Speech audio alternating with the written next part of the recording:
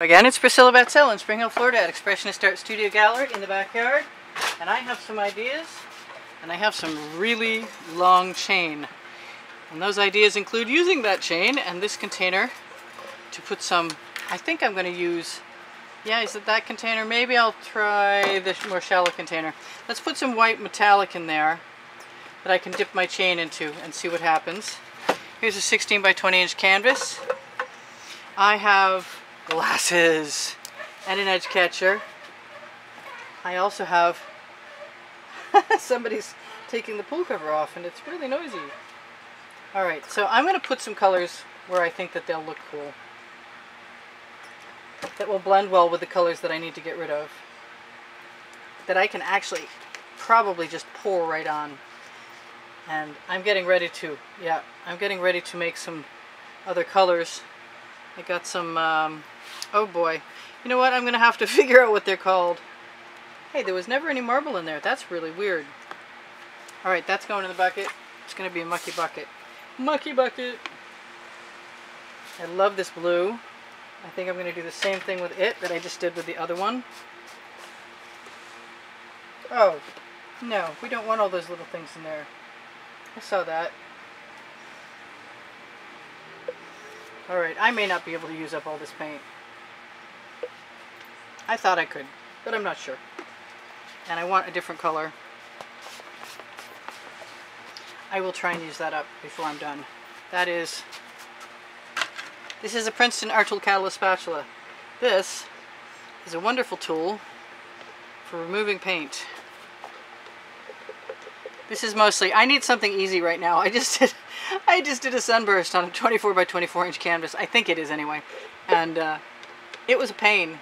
I made a bunch of mistakes and I tried to cover them up and it still looks okay. I haven't got over the shock yet. Alright, so I have most of that paint right out of there. So if you don't like wasting paint, like I don't like wasting paint, especially because that's an Art Minds color shifting. Or it's got iridescent medium added to it. Whatever it is, it was expensive, believe me. Like, way too. Alright, so I'm going to give myself a bunch of different things, including some black. Question is, do I want... I want some of this. Yes, I do. I want some of that minty green. The temptation is to just go ahead and begin by chain pulling. I want an alternative blue. Can I have one, please? Oh, maybe? That's not that different. I kind of think I want some turquoise in there. I promised myself I would just let myself have some real fun. And I want all of that paint off there. Maybe not the stuff on the handle. That's going in the bucket. I feel like I have almost enough. But I have this other purple that I wanted to use. Yes. Boy, I'm gonna hate losing that. Alright, so I've got a really neat pattern on there, and I'm gonna continue using my white around things.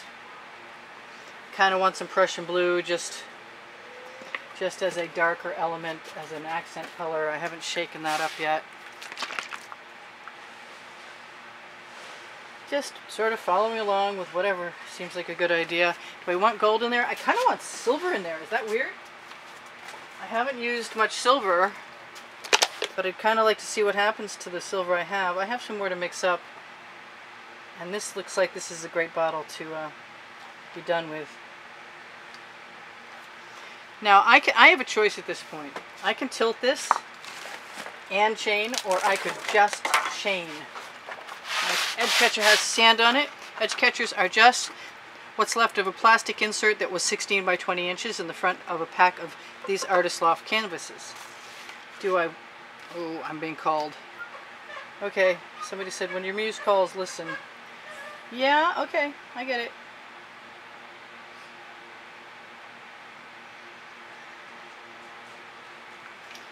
And I'm going to make sure to try and remember to use some more of that color that I like. That I have to use up. I like all my white space. I want to say I'm done. Let it all settle, and I could because I use GAC 800 by Golden. Alright, so what I'm going to do is take a chance. I am going to take this huge chain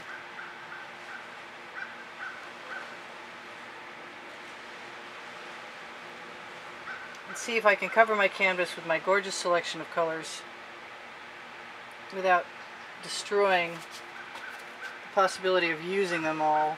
And if I get too close to the edge and I still have a huge puddle, I will, at that point, tip. I'm looking for a spot that's safe. There are no safe spots. I'm just trying to capture the paint I've got with the chain. And it's doing a pretty good job of agitating and mixing. And I can stop short, so I don't have to do everything all at once if I don't want to. And I don't want to. And I did keep myself out some white Anita's metallic so that when I get to the point when I want to dip something, I have something to dip into. Which I may want to do-ish. Soonish. I don't think that silver is going to serve much purpose, to tell you the truth. This is an interesting way to do this. So this is a large ball chain from a set of Florida drapes, like blinds, you know, vertical ones. I'm not sure if I used too much paint or not yet. I'm not sure what I'm doing at all, to tell you the truth, but I'm doing it.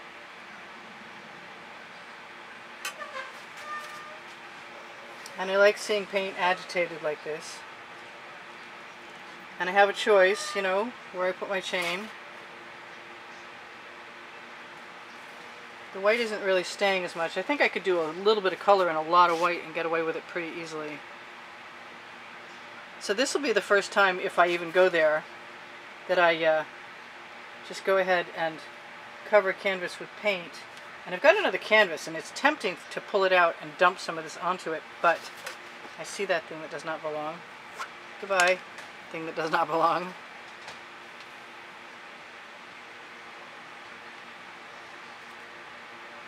So far I haven't dumped anything off of the canvas.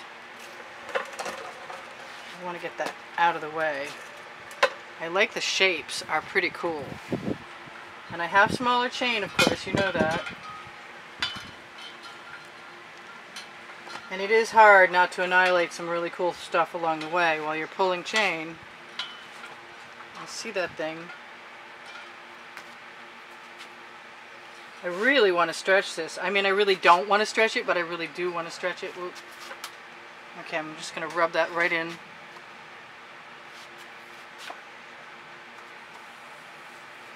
I'm not thinking too much about what I'm doing because I want it to cover the canvas. And if I do it well, or it seems like it's a good idea, then I will probably, you know, learn from this experience what I want to do in a more specific way next time.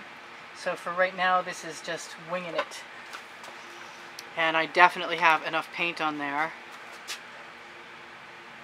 And I have colors that I want to keep in certain areas, even though I just gave you that speech.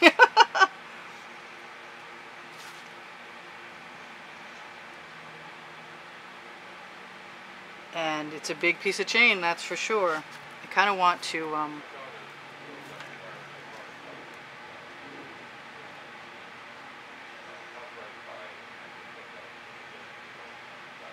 Alright, so somebody forgot they're not supposed to have telephone conversations while I'm working because it's distracting.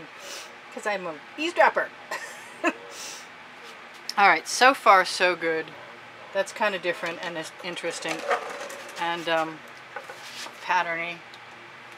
And there's probably way more paint than I anticipated, but I do use GAC 800 by Golden in my paint mixture to keep my paint from cracking. I also don't use water because it destroys the polymer bond, just in case you need to know that. Don't put water in your paint. You also can't store paint with water mixed in it in bottles without it destroying the polymer bond also. That silver pretty much disappeared. I could have wiped off my chain, and now I'm going to put most of that in my hand and see if I can do a loop. I wanted to do a wave like this, and I'm not done trying yet.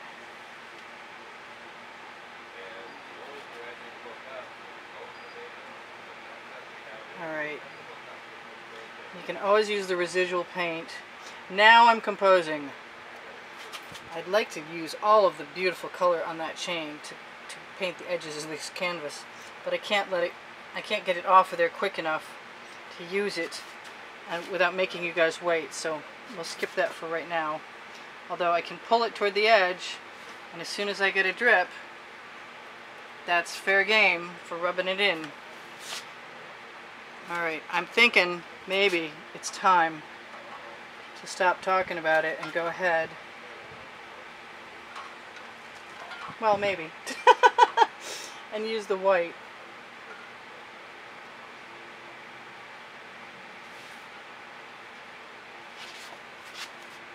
And like I said, I want that paint off of that chain. But I probably can't have it. So I'm going to put it over here. Where am I going to put it? I'm going to put it in that bucket right there. And grab another chain. And let's see what happens.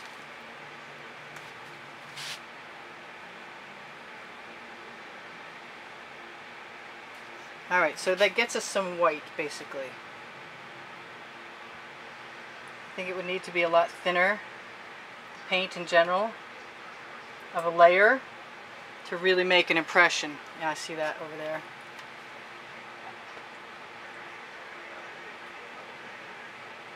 My temptation is serious that I want to put smaller ball chain in there right now. I'm going to squeeze that down. I like the chain waggles as much as I like the bamboo skewer waggles. Let's see what we got. I kind of want to torch really soon.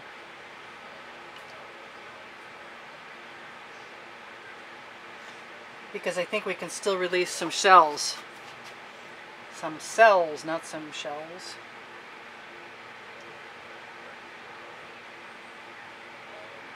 But as soon as I torch, I'm going to have gloppy on my surface. So I don't really want to do that quite yet.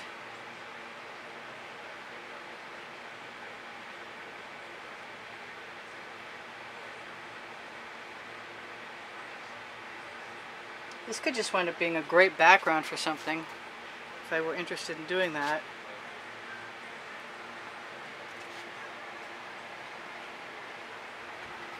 So I can just lay my chain down and pull it lengthwise to make these half little fan shapes, or the spirals. I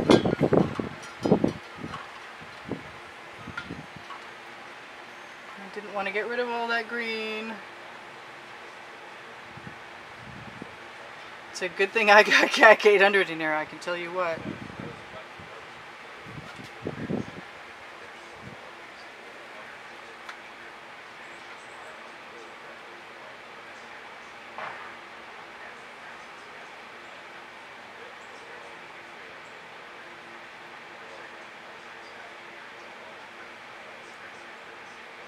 I wasn't really expecting to do a garden theme.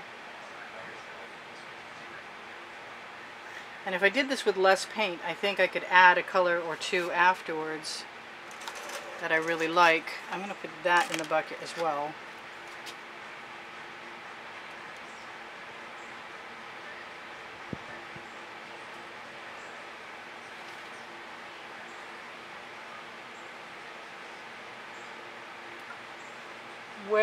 Way too much paint. Okay, lesson learned, I guess. We'll see, actually. Hard to tell. So I can still, I got another paisley. I can still curve stuff, and I can still use residuals.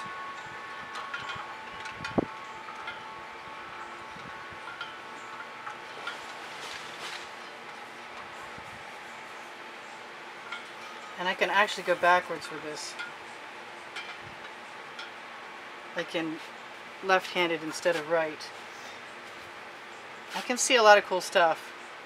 I really wanted to put some white in there, to tell you the truth. I'm eyeballing that white the whole time we're doing this. I'm deciding that I'm going to grab some more and try it with the small chain.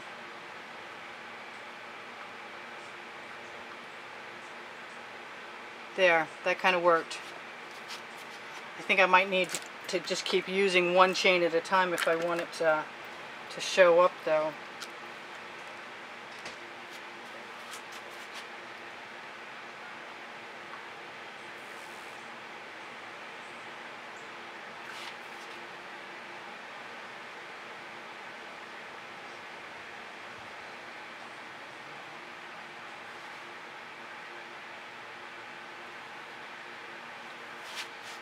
Oh, I like those leaf shapes at the bottom. Like so. Although, it looks like I was destroying something really pretty there too. So I'm going to run out in a minute of chain. And 40 seconds I'm going to run out of time. So I should tell you, I'd appreciate a thumbs up if you guys feel like giving it to me. I would very much appreciate that. Thank you so much for being here. Thank you for all your contributions in the past. You've kept me painting and you've kept me around with your appreciation. Thank you for all the kind comments you give me. If you'd like to be of assistance, there's a couple ways to do that. One of them is to shop my Amazon link, which is right below Show More on the video. I'm just going to keep dipping dipping little ball chain and seeing what I can get out of it. And compose a little too, trying not to ruin everything. So I love you guys, and there's 2 minutes left before I run out of a lot of time. So I should tell you, if you're looking for a Facebook group, you can try Expressionist Art Studio Gallery Appreciation for students. You can try Expressionist Art Studio Gallery fans and collectors if you're interested in maybe someday purchasing a piece of my artwork. You may go shopping if you want on totes and Expressionist Art Studio totes and more. Yeah, I'm learning new stuff as I play with the chain pulls, for sure, all the time. It's another paisley, oh well.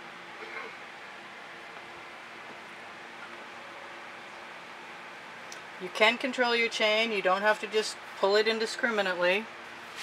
I will be cleaning all my chain in a moment. I love you guys, there's over 80,000 of you, and check the end screens for a link to my channel where you can find the exhibition video that shows you what this month's drawing winner gets, and or what? Brain cramp. I should do this with my other hand, because I keep doing them all in the same direction and I want to change it up. Okay, maybe the other hand isn't the best idea I ever had. Or maybe it is.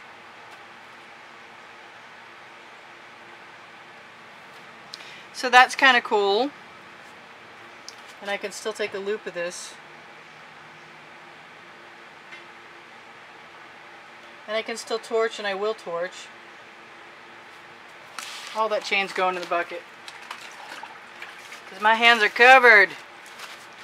Should have saved some of that paint to cover the edges. Alright, so I love you guys. This is Priscilla Batzell in Spring Hill, Florida at Expressionist Art Studio Gallery in the backyard, saying if you're looking to have your questions answered, just ask. If you're looking for the paint pouring recipe, look under the video. If you're looking for my Pinterest, Instagram, or Twitter links, they're underneath the description on the video, under the video as well. If you're looking for Christmas presents, I can help you with that, because I have Teespring underneath the video, and that's where I put my leggings and my all-over print t-shirts, and there's pillows and other stuff there. I think I want to do what I wanted to do the last time. This is really similar to another piece I just realized. But what I like is to add the occasional spiral. Kind of reminds me of a kid. We had Lilies of the Valley in Upper New York State. I like the little spirals. But you knew that about me.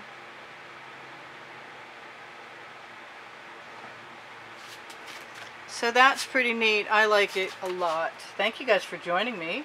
Thank you for the wonderful compliments you give me all the time. Thank you for the contributions in the past that keep me here and painting. I love you guys so much. Thank you. I'll see you anon. Check the end screens for over 900 videos. There are 9 lists of 100, and also genres, subjects like swipes, etc. And you can find all of that on my channel if you search. So I'm going to call that pretty good.